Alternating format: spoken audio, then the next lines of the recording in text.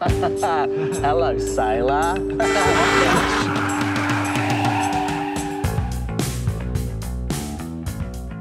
Do I have a King's Cross story? Oh God, one King's Cross story. Yeah, I do, but Well, I can't tell you about mine. I can't tell you. No, I have many. It was 2012. Snoop Dogg came into the back room for New Year's Eve. That was a wonderful night. Yeah, it was. He rocked up out the back, and it was about 10 feet for him to walk from there to the door. But he waited an hour and a half to get 12 user-paid police to stand there for the walkthrough. I can't. When I was 21, I stayed in the Cross. It was my very first experience of Sydney. I stayed in the Cross for 3 weeks in a backpackers, so I would have to walk up and down the main drag to drama school, to NADA, every day through King's Cross to NADA. And I just remember overhearing some really great, my favourite, I ever heard this great conversation in the Cross. Walked past these two people, and the snippet I just caught was, "So are you telling me that nuns never have sex?" And that's all I heard. And I was like, I love this place. I just can't. I just can't. A number of years ago, I did a film called Getting Square, and the character was a lovely guy called Johnny Spiteri. And I was walking along Darlinghurst Road one day, and this character, who now has passed away, but he was well known around the Cross at the time, he come up and he accosted me, and he said, "Oh, I saw that movie." He said, "You stole my identity." It's better that I don't.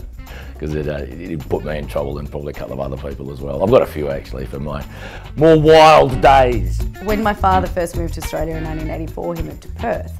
And he had to come to Sydney for a meeting in 85, and there was no internet there, nothing. You had to phone books, your yellow pages, and he needed to find a hotel in Sydney for this one night stay that he was flying over to do. And I think the East Coast was quite daunting to anyone that was in Perth. And apparently he found a really well-priced hotel, but it was in the King's Cross area. So he rocked up to Sydney and took a taxi to the King's Cross and went, "Ah, okay, this is why it's really well-priced." He was just, I had no idea what it meant, and then I went there and I realised, oh, that was why it was $20.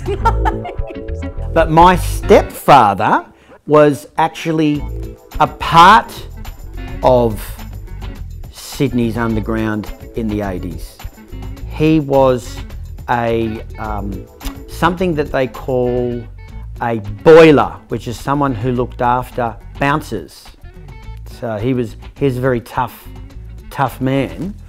And well, he was Australian heavy kung fu, kickboxing heavyweight champion 86 and 87. So he worked up there right in the thick of the Cross in the mid-80s and got into a lot of, scenarios. And I remember there was one that I'd heard about that he was telling me that he was in one of the nightclubs, and some group of guys that he'd kicked out the week before came back for him.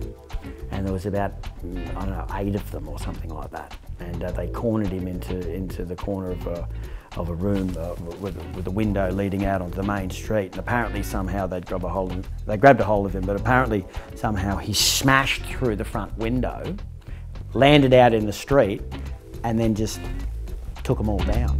And when we first moved here, actually, a friend of mine's dad owned an apartment above Porky's, I think it was. It was one of the sex joints. I think it was Porky's, one of the strip joints, and offered it to us to move in there. And I was like, oh, amazing, great. We had to pay rent, obviously.